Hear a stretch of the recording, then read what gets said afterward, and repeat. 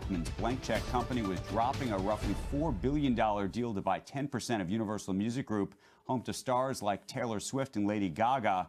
In a letter to investors in his SPAC, Ackman said the SPAC's board unanimously decided not to move forward. This after the SEC privately took issue with several elements of the proposed deal that could have potentially blocked it, including whether its structure met NYSE rules. Now, Ackman says he still intends to become a long-term Universal shareholder when the company owned by French group Vivendi goes public in September. His SPAC will now look for a new combination target. And joining us right now exclusively to talk about that and so much more is Bill Ackman, CEO of Pershing Square Capital Management. Bill, it's great to see you this morning, to be able to talk to you on a morning when this headline emerged and this deal has effectively been called off. I do know that your hedge fund will now step into the place effectively of the SPAC, but tell us what happened. Sure. So just to rewind, if we go back just a few weeks, we announced the transaction, and a couple weeks later, before we signed the deal, the SEC came to us and said, we have some concern about whether RemainCo, this entity we were creating, was going to become an investment company. In order to address the SEC's concern, we changed the structure of the deal to provide that we were going to contribute the stock that we purchased to a trust. And we thought that would address the issue. And then we signed the deal, and then we pushed forward with the transaction. And then actually in this week, the last few days, the SEC raised, I would say, a deal killer, which is they said that in their view, the transaction did not meet the New York Stock Exchange SPAC rules. And what that meant, I would call that a dagger in the heart of the transaction, put Tontine in a very awkward spot. And we love Universal. We were excited to bring this deal to the Pershing Square Tontine shareholders. Not being able to do the transaction, we offered to take it off the hands of the public company. That was actually built into the transaction, the right to assign to an affiliate. And we've also assumed an indemnity obligation, some expenses, so that we put Tontine kind of back in the place where it was as if we hadn't done the deal. And now we have 18 months to find another transaction, and that one's going to be a merger. This one, we structured the way we did really to accommodate the ability to acquire Universal, because we were so excited about the business and we wanted it to be owned by our shareholders. SEC didn't like it, and therefore we're going to do a more conventional merger. But our intent was to do a merger all along. It was really Vivendi's, some issues on their side that caused us to structure the deal this way. Bill, was this just too complicated? I think a lot of us, including myself, struggled to be able to articulate and explain to the public what exactly this was. It was very different in many ways than a traditional SPAC. Clearly, the investors also felt perhaps that this was too complex because they started selling effectively the shares and they fell in price. Sure. So what happened was, I think, we really have two kinds of investors. When we went public, we got to select all the investors, and we picked investors who had a very long-term orientation. They wanted to, they were kind of going to be partners with us in buying a business we own for the next, multiple years. In our case, probably a decade or more. And then I would say the Reddit community got excited about Tontine, and a lot of shorter-term investors came in and said, look, I want to bet on a deal being announced, the day one pop. A lot of those investors were levered. A lot of those investors bought options. And we announced a deal that, unfortunately, is very bad if you're levered or if you own options, because when the requirement to put the stock in a trust account is very detrimental if you're a margin holder. It's also very detrimental if you're an option holder. So we probably had none of those investors came into the IPO, but by the time of announcement, about a third of our stock, I think, was held by people hoping, that we're going to announce a transaction where the stock doubles, if you will, the first day. There are a lot of investors that have been investing in SPACs that way, and I have no issue with a short-term investor, and we didn't design the transaction to affect short-term investors, but we were really focused on creating kind of long-term value. What's interesting is all of these problems go away by the end of the year. The issues that people were concerned about is, one, my stock that you buy and I'm not going to get for 4 months. It's going to sit in a trust account. We didn't like that, but that was really something we had to do for regulatory reasons. Bill, another issue, Universal. Just stick with it for 1 second. But Universal is going to be a Dutch-listed company. People didn't love that, but we believed, by the time that we distributed the stock to shareholders, it would likely be, hopefully, be a New York Stock Exchange listed company. So each of these problems if you could hold the stock for 6 months, I think people would do very, very well. But unfortunately, I would say a meaningful percentage of our investors needed to hold it for a much shorter period of time, right. And it had a negative impact on them, and that I think has driven the stock down. Bill, what was the mistake, though, here? Because clearly the SEC was preparing to block the deal or to make it very difficult for you to close on time. Did you get bad advice from your lawyers? Did you try to press ahead despite the bad advice? How do you think about that?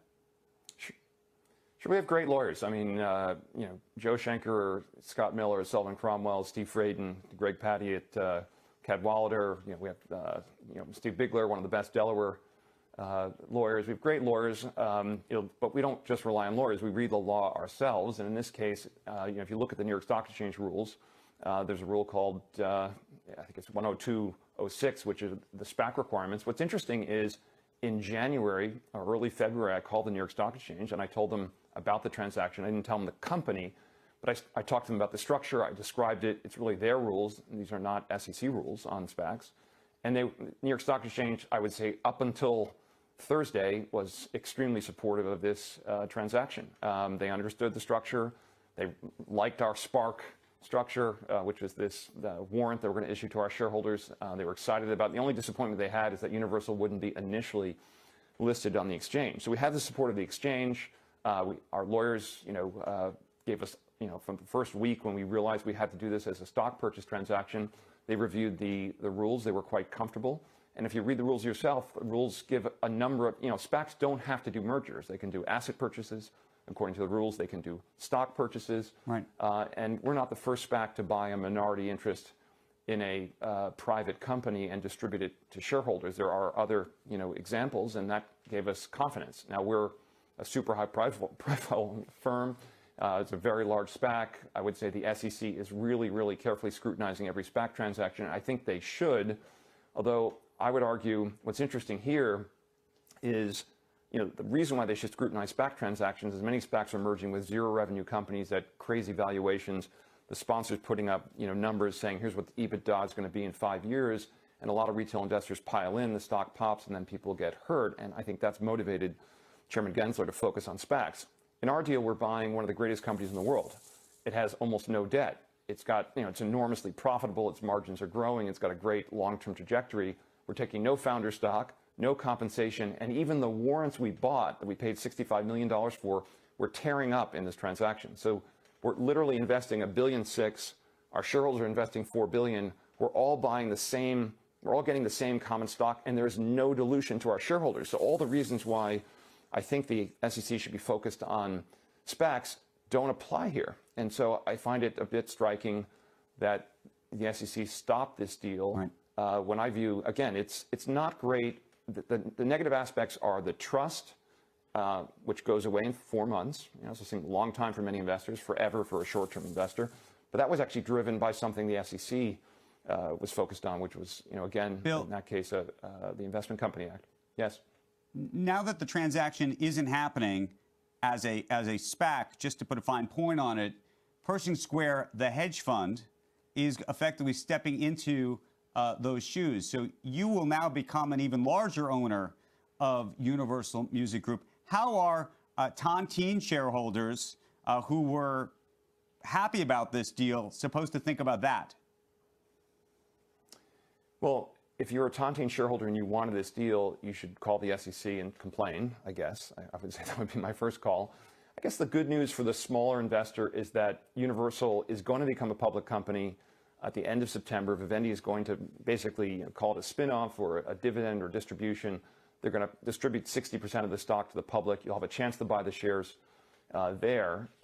We did have a lot of very supportive shareholders who liked the structure of the transaction, liked that we were taking no warrants, liked that there was a second bite of the apple where we had a smaller entity called RemainCo. And again, for our investors' trouble, we gave them a gift, if you will. This SPARC warrant, which again, I hear you on complexity, but complexity is okay if you're getting something for free. And actually, SPARC is quite an interesting entity. I do believe at some point, once we get this entity approved, it's a much, what we've tried to do is go from SPAC 1.0 to SPAC 2.0. Tontine was SPAC 2.0. No founder stock, no compensation, great alignment, purchase of a warrant. but it had two problems. One is opportunity cost of capital. Like every other SPAC, you put up money, you got to wait. The other problem is pressure on the sponsor, if you will, to do a deal. And we've solved those problems with this entity called SPARC, which is a SPAC where you don't put up your money until we've found a deal, signed a deal, and actually had the SEC approve a registration statement. So I think we're trying to move the bar on SPAC technology. It's unfortunate the SEC chose to shut down this transaction. You'll have to ask them. But I do think the good news, I think everyone can win here. Vivendi, I think, is quite happy. They actually approached us early on as the complexities emerged and said, Bill, would you just buy the stock in Pershing Square directly as opposed to PSTH? But I'm a fiduciary for PSTH. We've been working on the deal for PSTH, and we're excited to deliver it to our shareholders. And I moved heaven and earth to make that happen until literally the government sort of put their foot down and said no. At which point we had to go to. I wanted to put Tontine back to where it started. So there were, we lost a little bit of time, unfortunately. We lost a year, but we have plenty of time to do something going forward, and we're going to do a very, very straightforward merger. Our shareholders are going to get the benefit of all the warrants that were issued here, which I think is a nice positive for them. We'll get the benefit of the warrants that we paid for, and we'll do something interesting. And I would say there are a number of companies that we started a dialogue with, a year ago that weren't ready to go public. Now it's a year later. There are some family-owned businesses where, the family was not ready.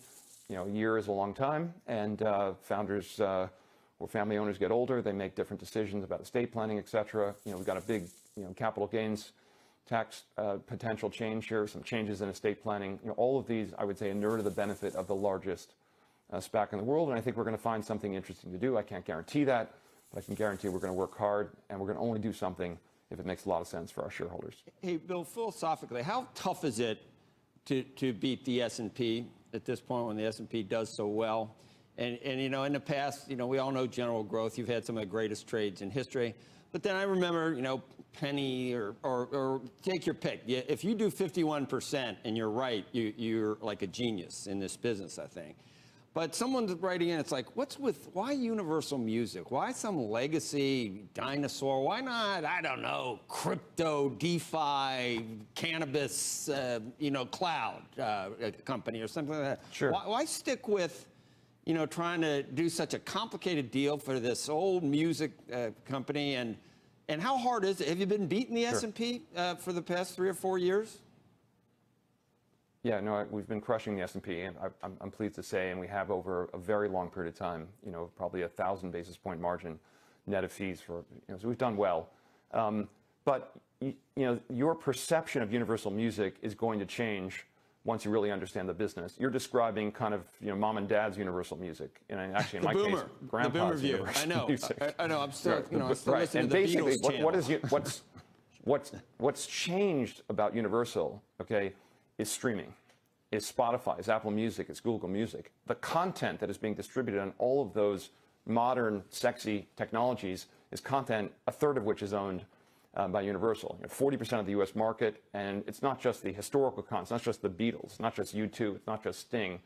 It's, 10 out of the top 10 artists, Drake, Taylor Swift, make your list, are Universal artists. You have a company that has incredible historic content, and a company that is where every great artist wants to, aspiring artist wants to, partner and have Universal, help them, break as a successful artist. And so I can't think of a business in the content space. I mean, Netflix is amazing, but they have to spend billions and billions of dollars to create content that is not so valuable, the day after you watch it, where music content is really forever. So it's an amazing business. You always talk me into these things. You talk me into the digital perspective. You talk me into the Hong Kong dollar. You know what I mean? That peg was supposed to drop off there so long ago. You're so compelling whenever you're explaining everything that I just never know when to. But it's difficult, well, obviously. I would say actually go look at our batting average. I would say our batting, we've had some very high profile failures. Nope. But you can kind of count them on, one, maybe 1.5 hands. And I would say our batting average has been probably 90+%. It's been very, very high. We do very, very few things. And so as a result, we try to pick things very carefully. But I would say the probability that Universal is going to be a very successful investment over the next 5 or 10 years is really, really high. That's my view. And by the way, Bill, COVID we're all or trying no to make COVID, the business is going to do well. Yeah. Well, that's what I wanted to ask you about COVID, because we're all trying to make sense of some of the market action that we saw on Friday and this morning as well, especially now as there's increased concerns about the Delta variant and what that may mean for the quote-unquote return to work and everything else that comes after. We've had lots of conversations on the air with you about your call about COVID and what it meant now close to 18 months ago, and I'm curious how you're thinking about the markets today. Sure. I think it's a short-term versus a intermediate-term thing. I would say, the Delta variant is certainly a negative if you're unvaccinated today. And if you are unvaccinated today, it's a very high percentage. I would say think of the Delta variant as an injection of the virus, or a bit like a vaccine for everyone who's not getting a vaccine. And I think that's what's going to happen, right? And it's going to crowd out all the other variants, and that's actually a good thing. So if you look at the UK, 99% of the infections, the cases, are Delta cases. Today, it's something, I don't know, it's 55%, whatever the number is in the US or the percentage. It's going to go to something approaching 100, because the Delta variant has an R0, if you will, of something like 8. It's close to measles, meaning it's unbelievably infectious. You walk by someone in a mall, and they breathe, and you breathe in, and you get it. And so the result of that is, unfortunately, if you're older, if you've got diabetes, obesity, some of these comorbidities, it's a very, very threatening thing, and that's why it's very, very dangerous. On the positive side, as long as you survive the Delta variant, I think it really increases the chances we get to herd immunity a lot faster. So I think you're going to see a very large number of people get infected, particularly in places, in states where the vaccination rate is low, and that's going to catch them up in terms of people who have antibodies, and it's going to crowd the hospitals. Although the good news is you've got a very infectious variant that appears to be not as deadly as some of the others, like the South African variant. So if this had been a deadly variant, a more deadly variant, and a more infectious one, I would say we'd be in a different place. But I think the hope is it gets people the antibodies they didn't get from being vaccinated, and that makes them less exposed to the extent the epsilon variant. How does this, though, do you think, change behavior over the next several months, and therefore change the economic outlook to the degree that it may or may not? We're looking, obviously, at airlines, anything related with travel. I don't know if you think it's going to have an impact on the restaurant business. I know you own several of those. What's your take in terms of how that directly impacts it in the short and longer term? I hope what it does is it motivates anyone who doesn't have a vaccine to get a vaccine. I don't think it's going to change behavior to a great extent. I think people are done, I am, with being in a cave, right? Hiding from the rest of the world. They want to go out. They're going to have fun. They're going to go to restaurants. You're going to see a massive, in my view, economic boom. On the margin, there'll be some people who are afraid. Some people who are afraid of getting a vaccine, and they're therefore afraid of going out. But I think we're going to have an extremely strong economy come the fall. I think people are going to return to work in September. And I think companies are going to insist on vaccines, and I think it's a good thing. And, I have, even some people in my own company that I would say we're probably 3 people who haven't gotten a vaccine. And, in one case, sort of a philosophical objection or maybe a religious one. And, my question is, you take antibiotics, you take other drugs. If you take an antibiotic for, some other kind of infection, why won't you, have a vaccine? And would you rather? Other people are concerned about the risk, and the risk is, in my view, a lot greater that you get COVID than if you look at the side effects from getting. So what's going to be the Bill Ackman policy at the office? Return of vaccines. What's going to be the policy? So for those 3 people who haven't been vaccinated. Yeah, so I'm doing my best to convince everyone who hasn't gotten a vaccine by being convincing, and then by the time everyone comes back to work, we'll decide what we're going to do about our vaccine policy. Also want to ask you just more broadly. 93%. Yeah. I wanted to ask you about inflation, and both the inflation that we are seeing, maybe some of the supply chain issues that are creating some of this. The big question is this the new normal, or is it transitory? I'm in more of closer to the new normal with respect to many sources of inflation. So one, I think inflation's understated. There's very, very significant they talk about home equivalent rents or ownership equivalent rents, and those are really understated. If you look at what's going on in the housing market, we have a housing boom. Talk to a home builder, everything's it's on allocation. You have to, and have a friend who knows the CEO in order to buy a home. So that you're seeing housing prices go way up. I think the way the data is collected for the kind of CPI or other inflation numbers really understate what's going on in housing, and that's approaching a third of inflation. So there's housing inflation, there's real wage inflation. One of the big issues, and right. I think this is not a transitory thing at all, which is recruiting. Trying to get people to come work in a hotel, work in a restaurant. I think it's harder now because of some of the stimulus. I think it will be a little bit easier come September, but a lot of people made sort of life choices and various things. I think you're going to have to pay people to come to work, and I think that's actually a big positive. It's probably a long-term positive for the economy. So you've had $5 trillion in stimulus, you have an increase in wages, you have a lot of savings, you have the stimulus of a lot of people being vaccinated around the same time. All of these things lead to massive, massive economic growth and demand, and we still have an extremely accommodative Federal Reserve. So I think rates are going up. I think rates are going up. Short rates, I think, are going to have to go up a lot faster than people think. And I think today's move is, I would borrow as much as you can at a long-term fixed rate on the basis of today's rates. But I would say, come the turn of the year, I'd be surprised if we're anything close. I think we're going to be meaningfully higher yields as people realize the economy is going to make a very big recovery, and that hopefully Delta variant, in a way, vaccinated, if you will, exposed a lot of people. Hopefully, they survive the exposure, and we get to something closer to herd immunity, and we get more people inspired to get a vaccine. And you could see a really, really strong 2022. To the extent that there's a pullback today, and there has been on Friday, does that mean that you're a buyer in this market, especially of some of this? I mean, you've been making the big play that the world's going to come back. So we're about to spend $4 billion on Universal Music Group stock, so we're very, very excited about that. We're not like a buyer of the market sort of in general. Markets in general, I'm not as good as assessing. I have to look at every company one at a time to tell you whether it's cheap or expensive. But we like the businesses we own. We're not, we're excited about the companies we own. We're excited about our view of where the economy is headed. We try to own businesses that are very insulated from the economy. What I can tell you is people are going to be listening to more music from more devices, in more places, in more countries.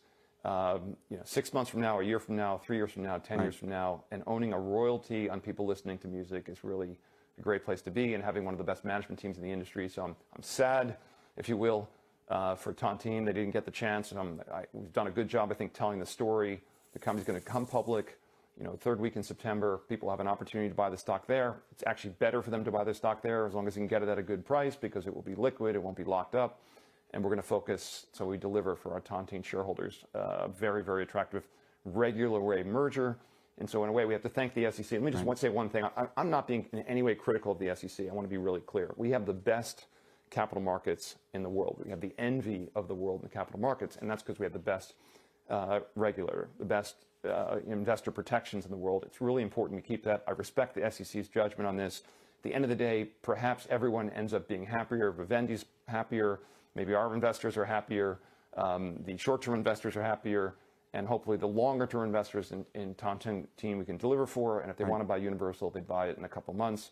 And so thank you to the SEC. We ended up in this outcome, which I would say if you had asked me a week ago, I would say there's not a chance this would happen. You've got 18 months now to buy another company. One of the arguments you made, by the way, around getting the second bite of the apple, I think, was that a smaller company would be easier to digest and there'd be a bigger pool. 2 or 3 of the big companies have been speculated about. Airbnb's already gone public.